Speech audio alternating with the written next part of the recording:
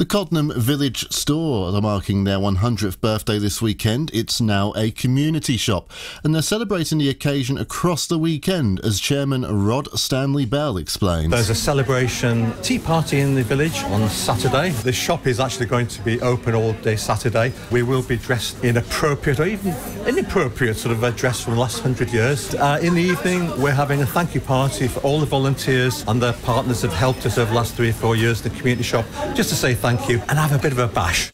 Sport